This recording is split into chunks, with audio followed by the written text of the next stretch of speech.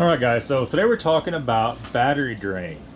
Now there's several different major components that are very typical common failure points for battery drain. The very first one is the actual battery itself.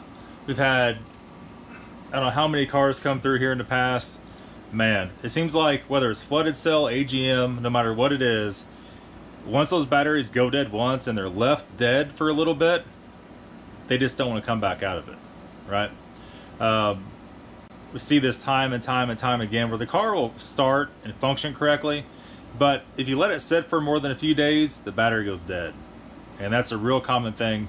I'm going to show you how to test that right now. I'm going to show you the other causes of battery drain also.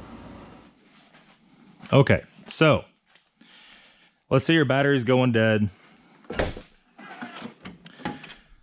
gonna have to get a light in here, I don't know yet. You guys should be able to see.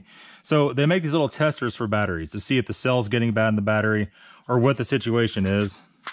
And so I just have this one. I'll link this one in the description if you guys want to buy it off Amazon. It's like $49 or 40 some dollars, maybe it's less, I don't remember.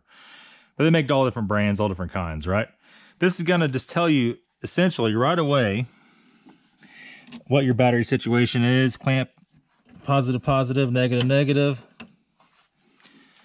And this little guy, we're going to toggle down to in vehicle. So it just asks you all these little questions here. In vehicle, look at all the, I need to spray that out. Before charge, after charge. The car's been running and driving, so it's after charge.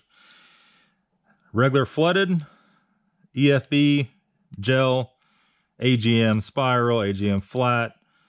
This is regular flooded. I'm looking on top of the battery here. This one is 730 cold cranking amps. Let me see here.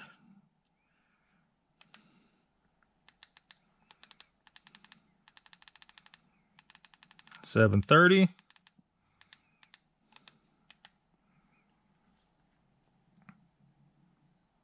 it's going to test the battery out.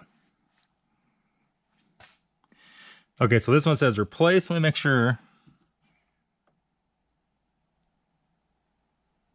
Interesting. Oh. 12.28 volts. 5.25 amps.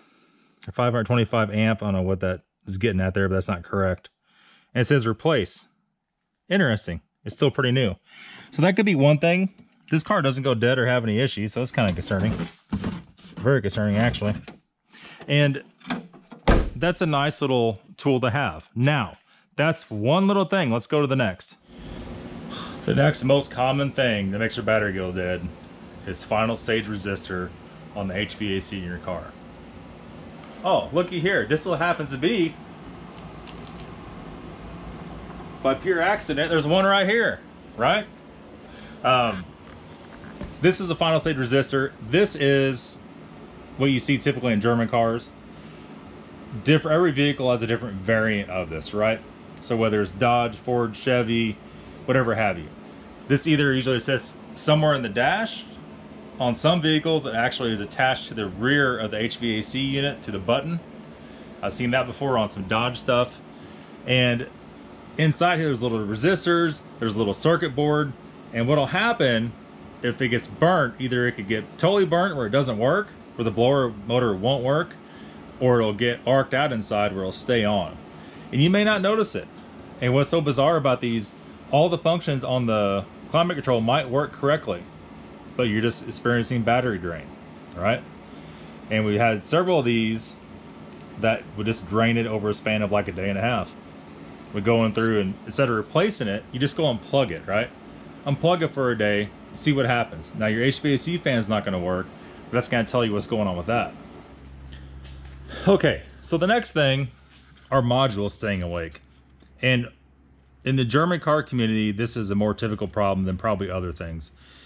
If somebody's hardwired something in, if the module actually has an issue, some cars, if you leave the actual key in the console and it's too close to the ignition, it'll keep everything awake too. There's many different variables of that. That's probably the least common case for the battery going dead, is module staying on. You know, there's other things too. There could be wires touching somewhere. If you have a car that has a recall, some certain cars have wiring coating problems.